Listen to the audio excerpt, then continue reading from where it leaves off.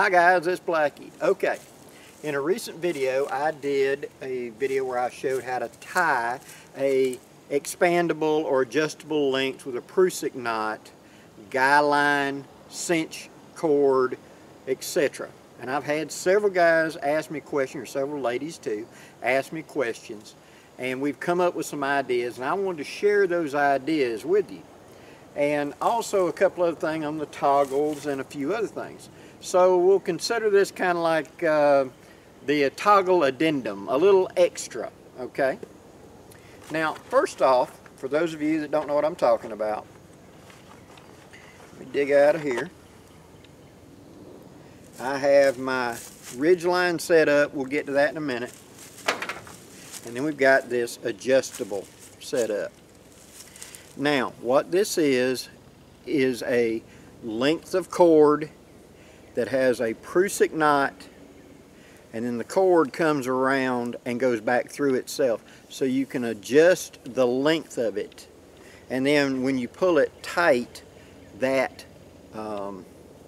Prusik bites down and makes it a given length. And then I've got two soft shackles on this end. I have had people ask me, would this work as an adjustable ridgeline? Could you make two of these to be the part that goes around the tree? Because you would simply go around the tree and then use the attached toggle to come through the loop and cinch it up. So I would have an adjustable tree connector. Could I go around and hook this to the tree and have my ridge line hooked to this, where I go chunk and be done? And then could the ridge line be made up of this as well? So I could go from like 20 feet out to maybe 30 feet by adjusting it, because it would be a long continuous loop, where it would just be go around and cinch it to the tree and then cinch your ridge line up a little tighter for whatever. Yes, it does work like that. You can do it. So if you absolutely wanted to use like the soft shackles in it, you could make a ridge line. The problem is knowing how big the tree is going to be ahead of time. That's where this adjustable line, this cinch strap, comes in so handy, because I can just quickly adjust it to fit the tree and then cinch it up tight, where it's not just a ridiculous length of cord to adjust to any tree. I can cinch it down short to have a small diameter tree, that big, or I can open it up almost all the way to right there to have a much bigger diameter tree, all by adjustable. Yes, that will work. And I had one gentleman out of Canada sent me that and said this is perfect, because he goes into these forests. He said most of these trees are roughly the same age in this area because it's a cultivated forest, and so he says they're all about the same diameter. I just set this up and I go around and go click, pull tight, and my ridge line's up and it can be load bearing. So hey, that works. Could you make these to hold a hammock up? Same idea. Yes, you could make these like big adjustable soft shackles to hold up a hammock. There is no limit, guys. Your application will vary greatly from mine, but the bottom deal is there is no limit. This is one of those ideas that's really taken off. I've probably had 100 to 200 emails from various people that are doing various things with this idea of, one guy wanted it for a way to cinch things up to his pack. One guy was using it as a way to make an adjustable sling onto a piece of gear he had. One guy was using it in mountain climbing to be able to hook things with, so he could adjust. At the bottom of the hill it's this big, and as he goes up he can cinch it tighter and tighter and tighter by choking it up, and he got flaps. He says that's probably hated with cinch straps, because they go to flapping in the breeze and you always got to tie them up or bind them up, so this way I just shorten it up and rehook it. So hey, I mean, there are 1,001 ideas, but simply the adjustable length, okay, doubled over around the tree, and then you put the toggle. Now let's talk about the toggle for just a second. The toggle does not have to be attached, okay? It can simply be a stick off the ground. Okay, I'm just going to pick up something for a demonstration. You'd want it to be a green stick. You'd want it to be at least finger thickness. But what you're going to do is you're simply going to come up, and this end is going to be a loop. Okay? You come up and make a loop, you go through it, and you stick the toggle in place. And then you pull it tight, and it works much like a marline spike. The advantage to this, though, is then you can take the loose end and pull it and get it to roll around to pull it tighter. Unlike a marline spike, which is a given locked position, it's a given size. This is adjustable sized. So I can just put it up there, and it does the same job by pulling it up there, but I've got the ability to pull it tighter and cinch it up more. But this can be just a stick. It does not have to be attached. It's handy to have it attached, but it is not absolutely gotta have. You could use a tent stake. One young lady was demonstrating how she is going to using it with the steel little small shepherd's hook tent stake, where she hooked it to the tree and used it like a marline spike to hold it, and then was able to pull it tighter than she could be able to get it with a marline spike and have it much more secure for what she was doing. Absolutely, it works. Now, let's talk about that ridgeline a minute. Now, I made up this ridgeline, and several people have asked about this. All right, for those that don't remember, I tied a bowline. I have a prusik knot that is held on with bank line, and then a soft shackle. I have another one and a soft shackle, and then I just have a prusik knot of bank line, and then I have a toggle. The object of the game is you'd go up to the tree, pass the whole thing back around through itself, anchor the first tree. You would then leave the two TARP connectors, grab the toggle and the bowline of the prusik, and walk to the other tree. Go around the tree, leaving the prusik uphill, reach up, hook to it, and pull it, and have a way to secure it on that end. Quite a few people ask, could I change that out, and could I put one of those crazy 9 connectors on there? Absolutely, you can. In fact, I had 2 of the small crazy 9 connectors, got a 100-pound braking limit, and I made up a ridgeline for Mrs. Blackie that way, because she doesn't want to know any knot at all. You know, I want to just wrap it around and pull it tight. And so she was able to, in the front yard, get out there and put up her own ridgeline. Something she struggled with, even though she's been with me all these years. Why does she have to learn to tie knots? She's got me.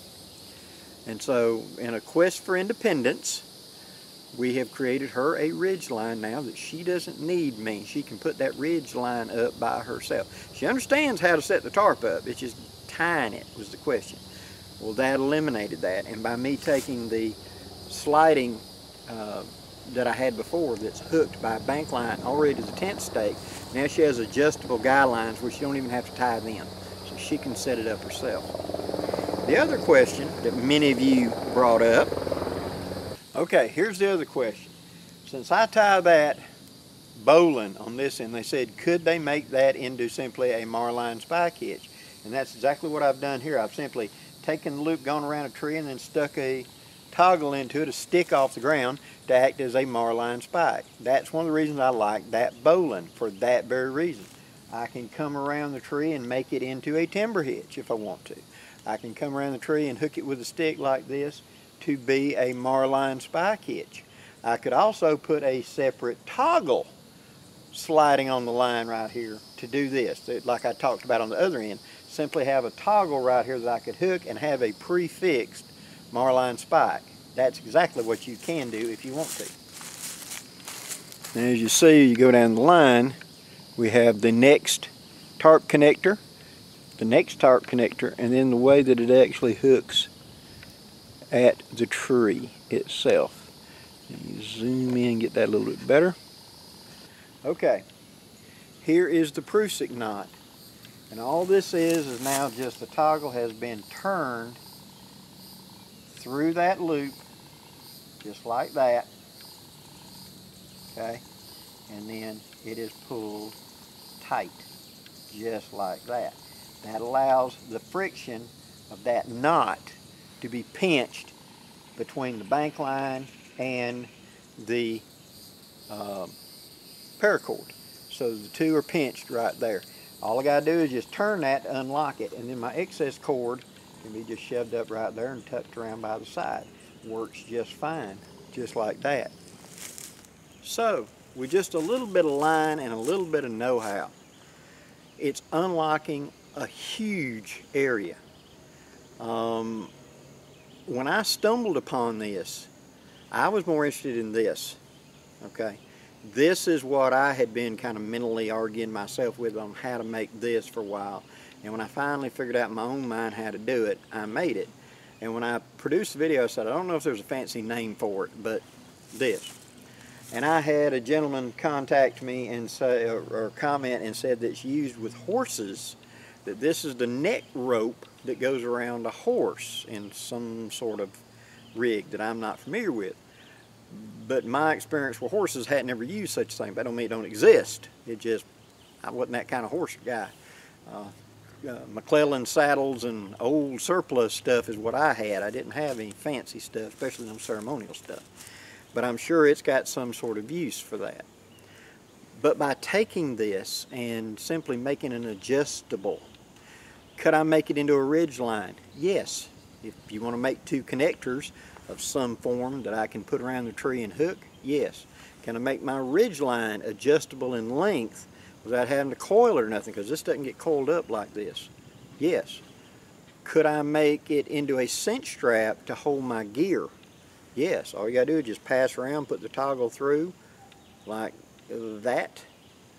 You've got a loop there, and all you gotta do is pull to take up the excess slack, and you can cinch it down tight, and like take the bedroll, the big jacket, the whatever, and cinch it up to put it in the canoe or put it on the ATV or whatever, and have a quick detached pop. It's loose, but it's still set to that size, so when I come back to it, I got to put it, I ain't got to start from scratch. Just pull it up tight and I'm good. Quick and easy. I'm a big fan of quick and easy. One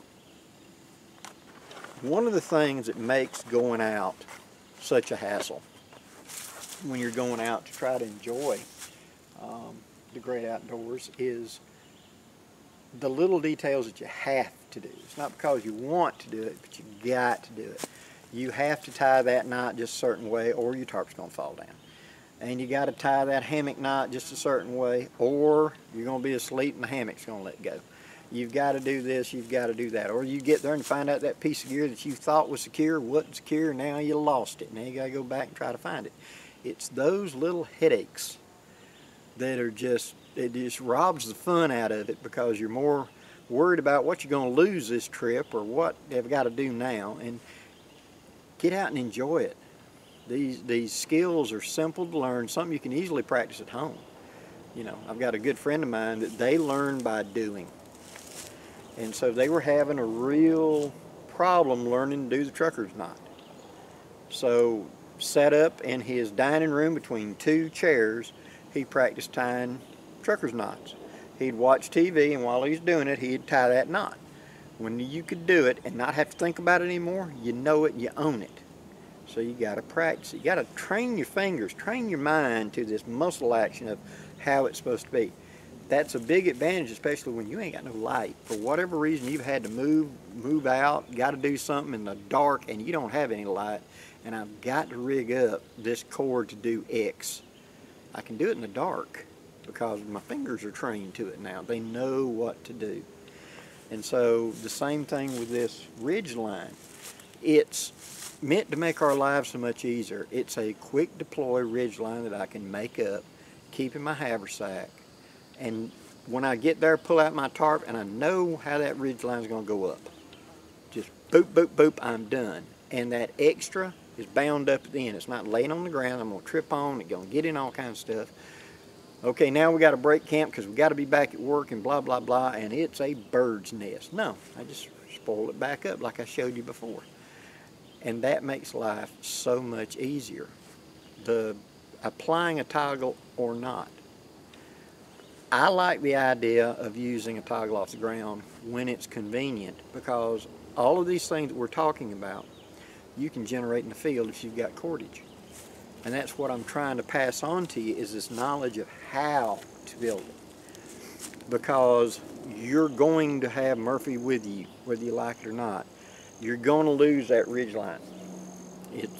Unless it's, you know, duct taped to the tarp, you're going to have that time, you're going to pull it out, and you're going to be missing that ridge line for whatever reason. Left it at the house, left it in the car, left it up where you took the tarp off and you folded it up, put the tarp in the bag and walked off and left your ridge line hanging there. Guilty. I was on a 20-mile hike one time, and about 8 miles where we stopped the first night, and I had 2 companions. They loved, let's go, let's go, let's go, let's make some miles. And so they woke me up. They're already done eating. We're ready to go. Get up, let's go, let's go, let's go, let's go. And so I'm blindly trying to throw everything together, and I pulled my tarp off. I folded my tarp up, I put it in the top of my pack. One of them's handing me something to eat. Let's go, let's go. The other one's already leaving. So I grabbed my pack and I went. And we got to the next stopping point, about 8 more miles on. Guess what? Blackie didn't have a ridge line because he left it hanging back there between them 2 trees. Am I going to make a 16-mile loop to go get it? No. I had to make up. Luckily, I had cordage. But it taught me something. I want ridge lines to be bright colors so I can see them. 2, I want them to be something that I could reproduce in the field if I had to. If I have to sacrifice it for whatever reason, I want to be able to reproduce it. And the knowledge of how to tie the quick shackles, how to tie the Prusik knots, how to tie the other connectors, that's what you want to learn. Because down the line you may have to do it, or may want to do it. And that's the big advantage of WOODSCRAFT, is the knowledge. It's just another tool to add into your box. Hope this gives you some ideas, guys. Please leave any questions or comments. And thank you very much for all the information you've shared with me. The information where you've showed me other people's videos of making stuff with toggles and etc. That's been a big help. A lot of them I were not aware of ahead of time, but now I do know this is a bigger thing than I thought it was. Everybody seems to know about this. I'm always the last one to figure it out. Till next time, guys, I'm Blackie wishing you safe journeys. Have a great day, guys.